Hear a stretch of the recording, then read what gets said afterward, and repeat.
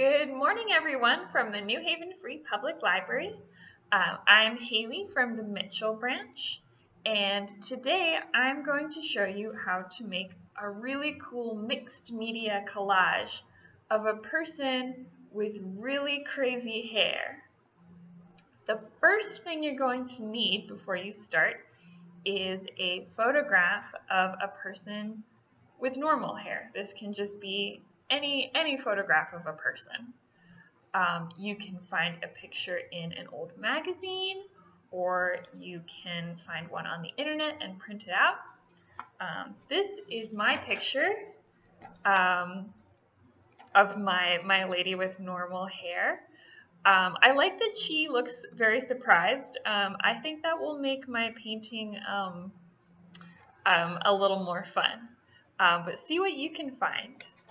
And once you've got your picture, it's time to get to work.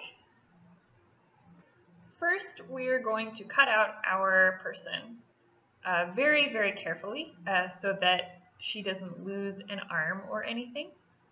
But once we get to her head, we're going to, again, very carefully cut off her hair. She doesn't need hair because, remember, we're going to give her new, much crazier hair.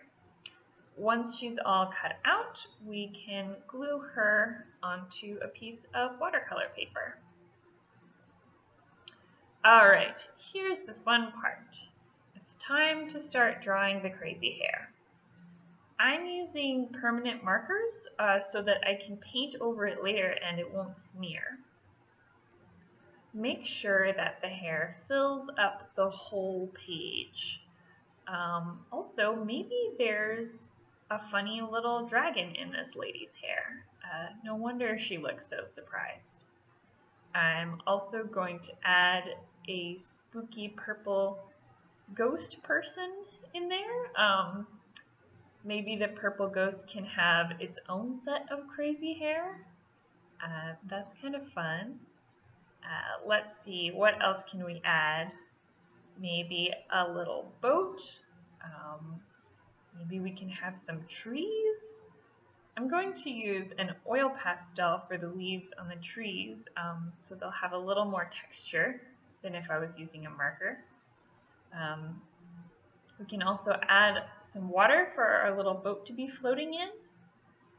You can keep on adding stuff to the crazy hair until the whole paper is filled. You can add polka dots, more stripes, whatever you can think of. Make it as crazy as possible. Next, we can paint over our crazy drawing with watercolors. The pastel and the permanent marker will show through the paint, so you can paint right over it. You can paint in as many colors as you like until the whole paper is colorful and filled in. You can let the colors bleed together a little bit, but try to keep them mostly separate so they stay bright and distinctive. If too many colors get mixed together, it's just going to turn like muddy brown or gray, which isn't as much fun. Once the paint is dry, we can jazz it up just a little by adding sparkles. Everything is better with a few sparkles. And last but not least, let's give our crazy hair lady some big, surprised, googly eyes. Oh no! What crazy hair I have.